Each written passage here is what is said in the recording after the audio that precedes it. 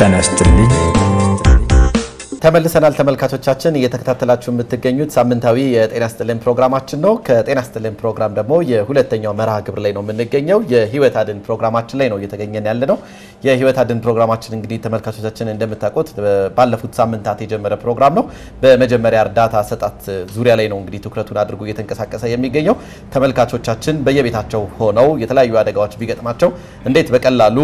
ከአደጋው መውጣት ይችላሉ ወይም እርዳታ መስጠት ይችላሉ የሚለው ነገር ነው እንግዲህ ትኩረት አድርጎ ወደናንተ ያደረሰ የሚገኘው ዛሬ እንግዲህ ወደናንተ የምናቀርብላችሁ አንድ ፕሮግራም ምንድነው በተለያየ መንገድ እንግዲህ መርዝ ጠጥቶ ወይም ደግሞ ወደ አፉ መርዝ ያስገባ ሰው ካለ በተለምዶ መርዝ ጠጡ የምንላቸው ሰዎች ቢያጋጥሙን ምን ማድረግ እንችላለን የሚለው ነገር ወደናንተ ልናደርስ ነው እንግዲህ የዚህ የያኔት የጤና ኮሌጅ ትምህርት ክፍል ውስጥ የምንገኘው ሲስተር ሰላማዊት እንግዲህ ለኛ ወንዱም ለዝሞ ለተመልካቾቻችን የተወሰነ የምትሰጠን ትምህርት ይኖራል በቀጥታ ወደሱ እናልፋለን አብራችሁን ቆዩ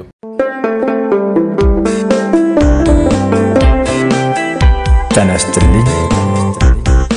ተመልሰናል ተመልካቾቻችን ሲስተር ሰላማዊት እንግዲህ ተመልካቾቻችን ባለፈው እንግዲህ የተወሰነ እንዲሁ መረጃ ሰተናል ለተመልካቾቻችን ወይም ለተመልካቾቻችን የተወሰኑ መረጃዎችን አድርሰሻል ዛሬ እንግዲህ በተለየ ጉዳይ እንግዲህ ተገናኝተናል ዛሬ የተገኘነው እንግዲህ ቅድም በመግቢያ ላይ ለመግለጽ እንደሞከርኩት የመርዝ ጠጥቶ የመጣ ሰው ቢያጋጥመን ወይም ደግሞ መርዝ የጠጣ ሰው ብናገኝ ምንድነው ማድረግ ቢገባን የህክምና ተቋም ሄዶ ወይም ደግሞ የህክምና ተቋም ድረስ ሄዶ የህክምና እርዳታ እስኪያገኝ ድረስ እኛ ባገኘን በወቅት ምን ማድረግ አለብን ተጨማሪ ጉዳቶች እንዳይደርሱስ አካባቢው ላይ የሚገኙ ሰዎች ምን ማድረግ አለባቸው የሚለው ነገር ለተመልካቾቻችን ልናደርስ ነውና ከዛ በፊት እንግዲህ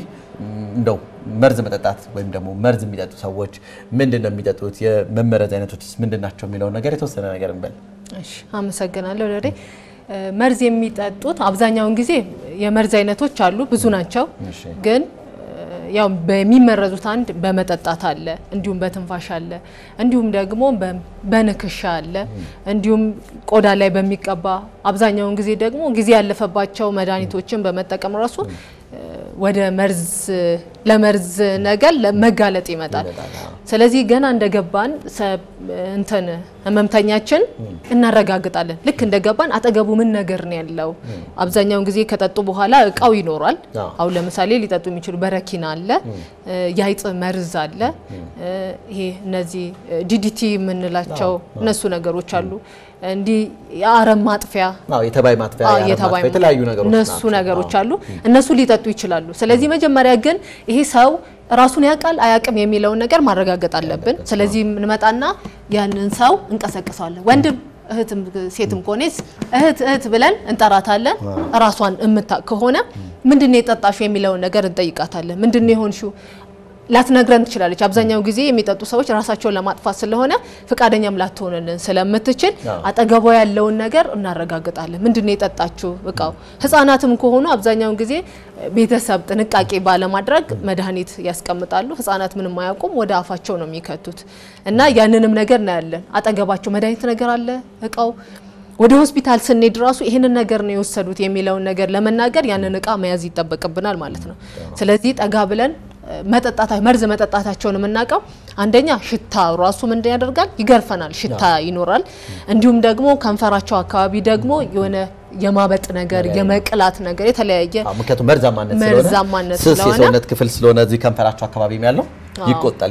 የመቆጣት ነገር አለ ስለዚህ በዛ መጠጣታቸውን እናቃለን ማለት ነው እንዲሁም ግን መጀመሪያ ላይ እንደዚህ መተን እንትን ከማለታችን በፊት ምን መደረግ አለበት ራሳችንን መከላከል መቻል አለብን እርዳታ ልንረዳ ስንመጣ እኛ ሌላ ተጨማሪ እርዳታ መፈለግ የለብንም ስለዚህ የሚያስፈልጉን ራሳችንን ምንከላከልበት ነገር አለ አንደኛ ጸጉራችንን መሸፈን አለብን ኬፕ የሚባለው እንዲሁም ደግሞ ላይችን ላይ እንዳይደፋ ደግሞ ኤፕራን የሚባለው አለ እንዲሁም ደግሞ ምን አይናችን ላይ አሁን ለምሳሌ የጠጣችው ነገር ወደ ላይ ስትል ራሳችን ሊረጭ ስለሚችል አይናችን መሸፈን አለበት በትንፋሽም እንዳይገባ ምን መደረግ አለበት አፍንጫችን መሸፈን መቻል አለብን እነዚህ ነገሮችን አድርገን ነው ወደሱ ጠጋ ምንለው እንጂ እነዚህ ነገር ሳናደርግ ወደዛ ምንጠጋ ከሆነ እንደገና እኛም ሌላ የችግሩ ተጋላጭ ሆነ ሌላ ረጅል እንፈልግ ነው ማለት ነው ስለዚህ እነዚህ ነገሮች መጀመሪያ አስተካክለን ነው ወደ ህመምተኛችን የምንሄደው ማለት ነው ጥሩ ምናልባት ግን ተመልካቾቻችን የሚጠይቁት ጥያቄ አሁን ያነሳሻቸው ነገሮች አብዛኞቹ ከየህክምና ተቋም ላይ የሚገኙ እቃዎች ናቸውና እንደው ምን ትያቸዋለሽ ቤታችን ሆነን ይሄ ነገር ከሌለን ምን ማድረግ አለብን የሚል ጥያቄ ማንሳታቸው አይቀርምና ምንድነው ማድረግ ያለባቸው ቤታችን ላይ ጨርቅ ይኖራል አፋችንን መሸፈን መቻል አለብን እጃችንን በጨርቅ መሸፈን አለብን እንዲሁም ደግሞ በፔስታል ለዛን ነገሮች ማድረግ አለብን እንዲሁም መርዝ ከሆነ ወዲያው እንደዚህ ጠጋ ብለን አይነት ነገር ሳይሆን ሽታው ስለሚገርፈን የተወሰነ ወደኋላ ጠጋ ብለን ነው ህመምተኛውን ልንረዳ የምንችለው ማለት ነው ጥሩ ስለዚህ አሁን እንግዲህ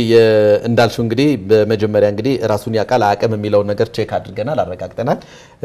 ይህቺ ጉዳተኛችን እንግዲህ ወይ መርዝ በተለያየ ምክንያት እንግዲህ ተጠታለች ብለን እናስብ ቀደም እንዳልሽው እንግዲህ መርዝ የሚጠጡ ሰዎች ያው ራሳቸውን ለማጥፋት ጥረት ያደርጋሉ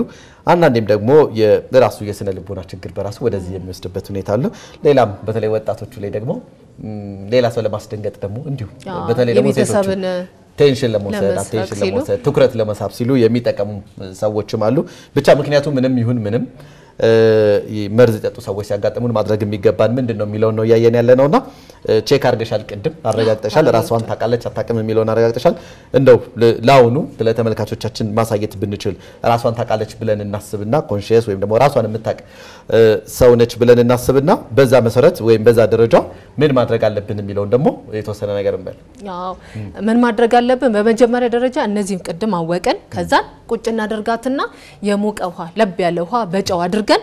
እንድትጠጣ እናደርጋለን ያንን እንደዛ ማድረጋችን ደግሞ ወደ ላይ እንዲላት ያነሳሳል ማለት ነው ስለዚህ ያንን ውሃ እንድትጠጣ እናደርግና ወደ ላይ እንድትል ማለት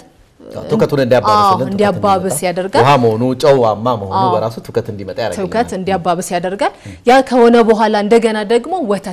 ወተት እንሰጣለን ወተትም ወደ ላይ ይላታል ያንን ካደረግን በኋላ አብዛኛውን ሰዎች ይሄንን ያደርጋሉ በተለምዶ ያደርጋሉ ግን ይሄንን ካደረጉ በኋላ ደግሞ በቃ ወደ ላይ ወጥቷል ብለው ደግሞ ቤታቸው ይቀራሉ ግን ብዙ ነገር ጉዳት አለው መርዝ ብዙ ነገር ጉዳት ስላለው ወደ ጤና ተቋም ሄደው ሌላ ተጨማሪ የሆነ ህክምና አድርገው ነው መመለስ ያለባቸው እንጂ አይ ወደ ላይ ብሎኛል ብለው መተው የለባቸው ማለት ነው ወደ ህክምናው ከሄዱ በኋላ የሚሰጣው መድኃኒት አለ ያንን መድኃኒት መውሰድ እንዲሁም ደግሞ ሳይኮሎጂካሊ እንትናቸው ችግር እንደዚህ ሊጠጡበት የቻለው ሌላ ችግር አለ ቤተሰብንም ልጆች ከሆኑ ቤተሰብንም ቁጭ አድርጎ በማቦያየት እነዚህ ነገሮች ድጋሚ እንዳይደገሙ በማድረግ እንደም ደግሞ ያምሮ ችግር ካለባቸው ደግሞ ወደ ምንድነው ስነ ልቦና ባለሙያዎችን ሄደው እንዲያማክሩ እነዚህ ነገሮችን እንነግራቸዋለን ማለት ነው ጥሩ ምናልባት ከዚህ ጋር በተያያዘ እንዲህ አይነት የመርዝ የጠጡ ሰዎች በሚኖሩበት ሰዓት እንደው ማድረግ የሌለባቸው ነገሮች ካሉ ምክንያቱም አሁን አንዳንዴ በትልቁ ችግር አሁን የህክምና ወይ የመጀመሪያ እርዳታን የሚገለው ብዙ ጊዜ ያው የመጀመሪያ እርዳታ ሲሰጥ ሁሉም ሰው አዋቂ የሆነና ሁሉም ሰው በየራሱ ማድረግ የሚፈልገው ነገር ሁሉ ሲያደርግ ይታያል ከዚህ አንፃር እንደው መርዝ ጠጥቶ ላጋጠማቸው ሰዎች ወይ መርዝ ለጠጣ ሰው ተመልካቾቻችን ማድረግ የሌለባቸው ነገር ካለ የተወሰነ ነገር በይን አብዛኛውን ጊዜ ምንድነው ግርግር ነው የሚፈጥሩት ሰዎች እንዲሁ ግርግር ፈጥረው ሰዓት ነው የሚገሉት ሰዓት በገደሉ ቁጥር ደግሞ ምንድነው መርዙ ውስጥ የውስጠኛው የሰውነታችንን ክፍል እየጎዳው ነው የሚሄደው ስለዚህ ባፋጣኝ ይሄንን ሲያደርግ ወዲያውኑ ደግሞ 939 የመጀመሪያ እርዳታ መደወል አለባቸውና ጊዜ መግደል የለባቸው ጠጣ ይያሉ ወደዚህ ሌላው ደግሞ አንዳንድ ወላጆች ደግሞ ለምን ጠጣ እዛው ገና መርዙን ጠጥቶ ቁጣ ነገር ይጀምራሉ ስለዚህ እንደዛ ሳይሆን መሆን ያለበት በፍጥነት ይሄን እርዳታ አድርገው ምክሩን ለበኋላ ቢያደርጉት ስላለው ጥሩ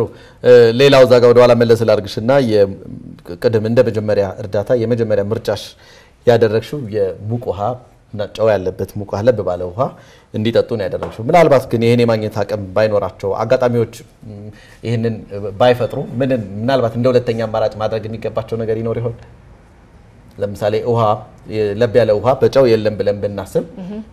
ሌሎች እንደ ሁለተኛ አማራጮች መጠቀም የሚገባቸው ነገር ይኖራል ወይ ሌላው እንግዲህ ትኩስ ነገሮችን ነው ምን መክረው ትኩስ ነገሮች እንዲጠጣ ወተትም እንዲጠጣ ነው ይበልጥ ምን መክረው ማለት ነው ወደ ላይ እንዲለው ወተት እንዲጠጣ እንመክራለን ማለት ነው ከፍተኛ የሆነ መጠን ያለው ውሃ የሚሰጡ አካሎች ምን ትያቸዋለሽ ያው ከፍተኛ የሆነ ምንሰጥ የሆነ ከሆነ ማለት ነው አንድ ወደ ላይ የሚወጣውን ነገር ይቀንሰዋል ወደ ሰውነቱ የመዋሃድ ነገር ስለሚመጣ እንደዛ ሳይሆን በወጣ ቁጥር ነው ምን ሰጣው እንጂ አልወጣም ያን አብዛኛውን ውሃ የምንሰጥ ከሆነ ወደ ሰውነቱ የመሄድ ነገር ስለሚኖር አብዞርቤሽን ወደ ሰውነቱ ስለሚሄድ ሌላ ተጨማሪ ጉዳት ይደርሳል ማለት ነው ጥሩ እንደው ቀረምትዩ ነገር ካለ በዚህ ጉዳይ ላይ እድሉ ልስጥሽ ቀረምት ማስተላለፍ የምትፈልጊው መልእክት እሺ አብዛኛውን ጊዜ ወላጆችን ነው ለህፃናት የምመክረው ህፃናቶች አብዛኛውን ጊዜ እነዚህ መድኃኒት መቀመጥ የለበትም ህፃናት ወደማይደርሱበት ቦታ ይቀመጥ ይላሉ ጤና ባለሙያ እነሱ ግን ቸለተኝነት አለ ስለዚህ ያንን ነገር ህፃናት ወደማይደርሱበት ቦታ ማስቀመጥ እንዲሁም ደግሞ ጊዜ ያለፈበትም ትልልቅ ሰዎችም ቢሆኑ ጊዜ ያለፈበት አልፎበታል አላለፈበትም ብለው ደግሞ ያንን አያረጋግጡም መድኃኒት ብቻ ሳይሆን ጊዜ ያለፈ ምግብ ራሱ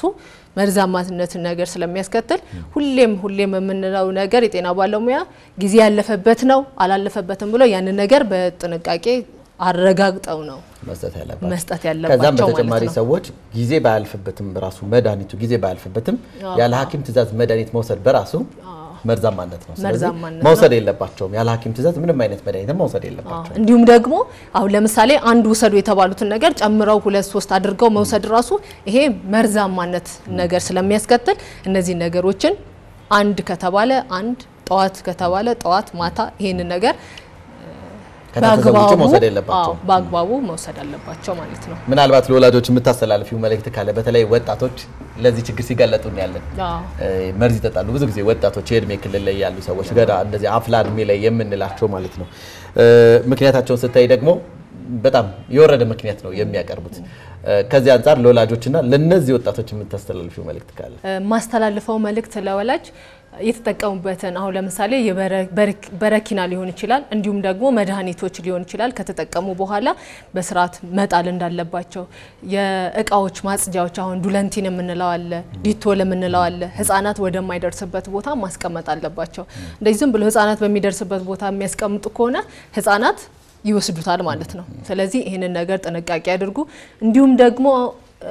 ህመሙ ሲጣናባቸው አዋቂዎች ራሱ ህመሙ ሲጣናባቸው አንድ የታዘዙትን 3-4 ቶሎ ልዳን ብለው ያን መድኃኒት መውሰድ የለባቸው ማለት ነው ስለዚህ እንደዛ የሚያደርጉ ከሆነ ሌላ ለመርዝነት ይጋለጣሉ ማለት ነው ልጄ የት ነው የሚውለው ከማጋር ነው የሚውለው አሁን ለምሳሌ ትምህርት ቤት ነው አው ትምህርት ቤት ነው ግን ይሄዳሉ ወይ ያን ነገር ክትትል ማድረግ አለባቸው ከማጋር ነው የሚውለው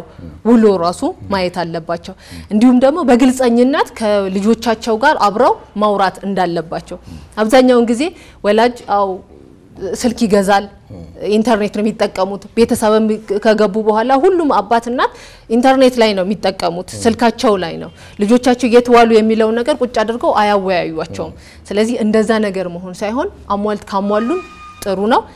ግን ቁጭ አድርገው ሁሌም የውይይት ጊዜ ቢኖራቸው ትምህርት እንዴት ነው ውሎ እንዴት ነው የሚለው ነገር ቢጠይቁ ወለ ልጆቻቸውን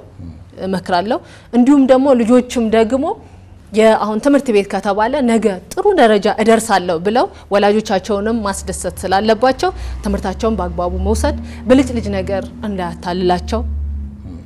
እመክራለሁ ከወላጆቻቸው ጋር ደግሞ በግልጽ ውይይነት እናትንም እንደ እህት እንደ እናትም እንደ እህት አባትንም እንደ ወንድም አድርገው በግልጽነት እንዲናገሩ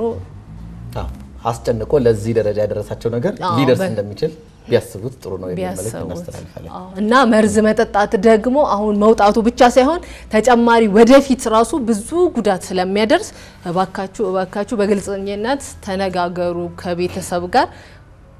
ራስን ወደ ማጥፋት ደረጃ እንዳትደርሱ ለሚፈታ ችግር ለሚያልፍ ችግር ቋሚ የሆነ ጠባሳ አትፍጠሩ ሰውነታችሁ ላይ ተፍጠሩ ላለው ማለት ነው ጥሩ እናመሰግናለን እኔም አመሰግናለሁ እንግዲህ ተመልካቾቻችን ስትከታተሉ የነበረው የዚህ ሳምንት የህይወት አድን ፕሮግራማችን እንግዲህ እኔን ይመስል ነበር ከቀሪው የጤና መረጃ ሰዓታችን ጋር አብራችሁን ቆዩ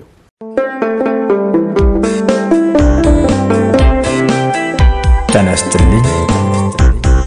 የተከታተላችሁ የሚገኘው የጤና ስትልን ፕሮግራማችን ነው የጤና ስትልን የመጨረሻው የፕሮግራማችን ላይ ደርሰናል ይህም ፕሮግራማችን እንግዲህ የጤና መረጃ ሰዓታችን ነው አንድ የጤና ጉዳይ ወደናንተ ይዘንላችሁ እንቀርባለን በቀጥታ ወደዛ እናልፋለን መልካም ቆይታ